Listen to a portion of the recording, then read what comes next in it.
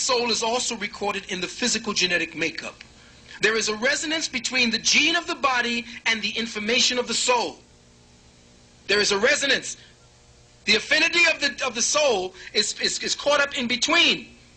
That place, that resonating factor you have there, where the nerves end, the soul begins. That's why when they use the electron microscope on nerves, they don't know where it goes. It just keeps going and diffracting and just gets smaller and smaller. That's where the soul begins, right where the nervous system ends. So any experience you have, anything that you perceive as ugly, as evil, or as hurting, or as pain, is registered on your soul as a blemish, as a signature. Clearing the signature or the graffiti of experience always begins with the soul.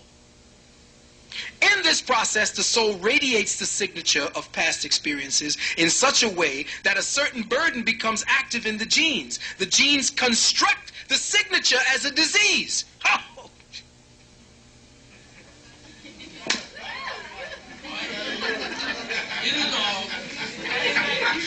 Woo! Taking a break.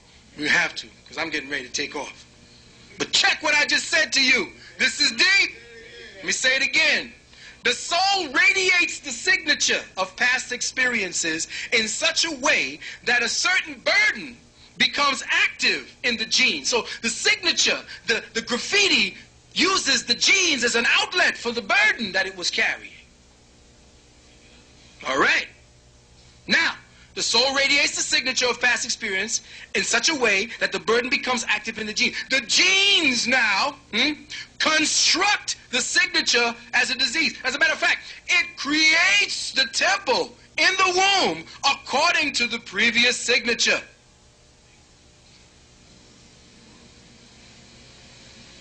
That's why you say, well, how the hell is Jerry Lewis going to stop this disease? He ain't! Because the signature is still there. The contract is still signed. So the genes construct the signature as a disease or a desire to fulfill a particular aim that was left unfinished in a previous life. Therefore, any foreign gene that is implanted and becomes superimposed or a part of the body resonance acts as a jamming device. Yep. Hello. You're getting it. You put those artificial genes into that body, it acts as a jamming device between the body and the soul. That's right. It is not identical with the true genetic structure that organically created the physical makeup in accordance with the past experience that molded it. It is different and does not correspond to the burden of the soul. The soul cannot bypass the jamming frequency or the program that it has constructed. And the xenogene, because of the signature frequency in the xenogene frequency creates a now this brother knows what I'm talking about, puts you and the soul out of phase. Distortion. The soul resonates based upon the experiences.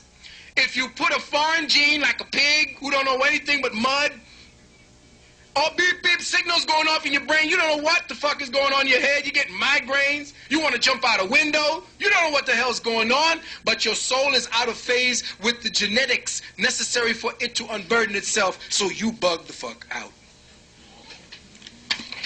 Just last page for part one. The result is a jumble of distorted light frequencies. For a clearer example, my own path of error is recorded on the soul and in the genes. Starting from the soul, I can organically clear up my past mistakes through my present learning experience in this flesh temple. However, the path of error, which is foreign to me, that is, the foreign programming that was implanted into the DNA, is not a part of my soul's experience. Therefore, the soul cannot activate the steps to clear itself of the burden of errors. The consequence is that the soul cannot work over and clean up or clean out the foreign programming until it has burdened itself anew through the xenoprogramming. In other words, it has to take the new programming into itself and accept something it didn't do.